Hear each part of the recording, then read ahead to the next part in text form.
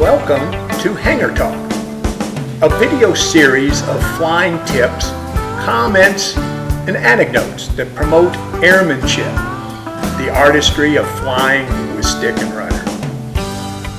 If you want to become a great flyer, a good stick, there are only two fundamental skills to master. Do not stall and control yaw. Hangar Talk is committed to teaching those fundamentals and to flying for fun, flying with style, and flying safely.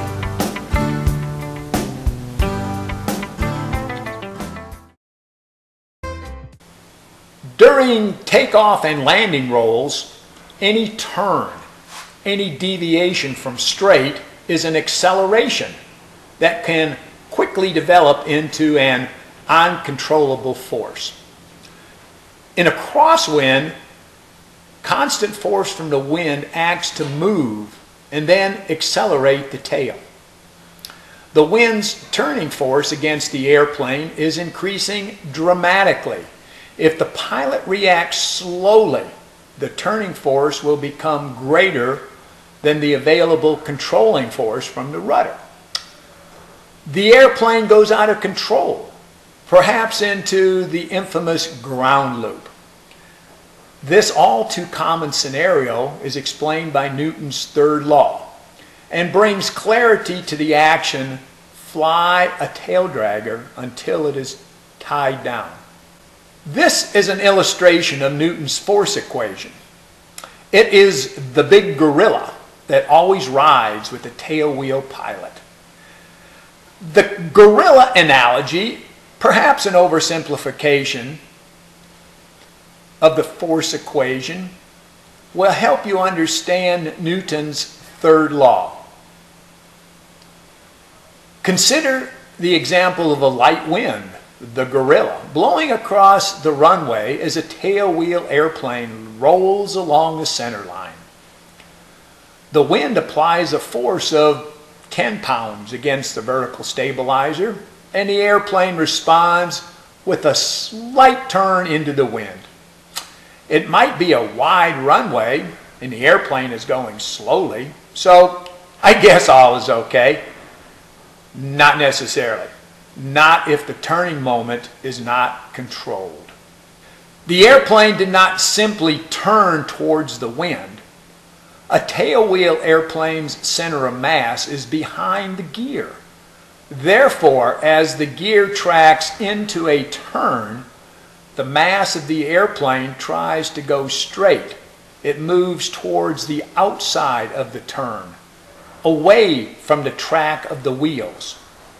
The mass will continue moving in that direction as the crosswind continues to push the airplane into a turn. The mass of the airplane is now accelerating. The gorilla is growing bigger and bigger. According to Newton's force equation, the force turning the airplane equals the mass of the airplane, let's say 2,000 pounds, multiplied by the acceleration. Therefore, the turning force is rapidly increasing. The gorilla will get really big very fast. The pilot has only a rudder to counter this gorilla-like turning force, and the rudder force is limited by the size of the rudder. To make matters worse, the rudder force decreases rapidly as the airplane slows. At some point, the gorilla becomes bigger than the pilot's corrective rudder force. The mass of the airplane accelerates uncontrollably and the airplane spins out.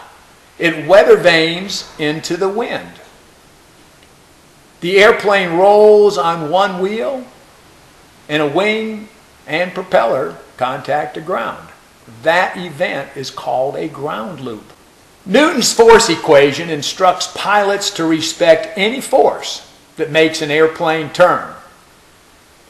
Such a force can become one badass big gorilla. If you enjoyed the show, please tell your friends. You can enjoy monthly postings of Hangar Talk on my website, DillonAviation.com. Please consider my books and DVDs for yourself, and especially as a gift for low-time or student pilots. These items are available on my website or directly from Amazon.com. Thank you for watching. Until next time, this is Jim Alsip reminding you, fly high, have fun, and keep the blue on top.